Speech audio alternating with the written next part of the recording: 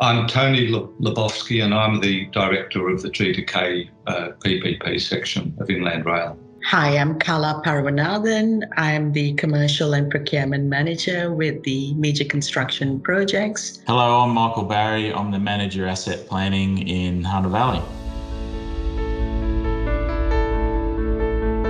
It was a no-brainer. It was ticking a huge number of boxes, and it wasn't just about me. The only real pathway to get back to meeting as a family, and hopefully Christmas this year will be the first time, was to get vaccinated. The risks associated with not getting vaccinated are orders of magnitude greater than the risks, any of the risks associated with getting vaccinated.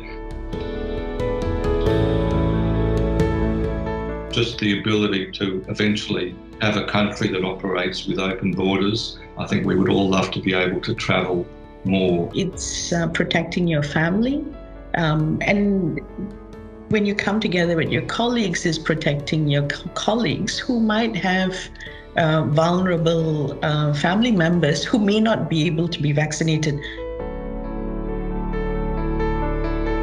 I never had any doubts at all about getting vaccinated. One, we've seen the efficacy of vaccines, that, what we have, the fact that there's no polio. To me, this is another vaccination very similar to the ones that I've had most of my life to protect me against all manner of illnesses. And I think if you look at the science, you know that the risks associated with vaccines now is very, very small.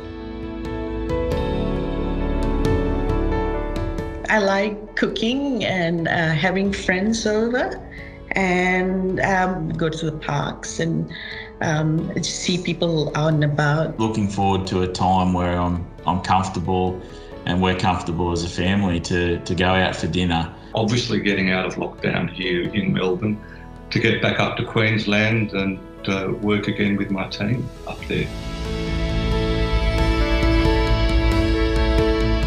Do your part. Don't just sit back. Examine your fears. Go and speak to the medical professionals. Challenge yourself. Strongly encourage everyone to get out there and get it done. It's the smart decision. It's the decision that ultimately will produce, I think, a better health outcome.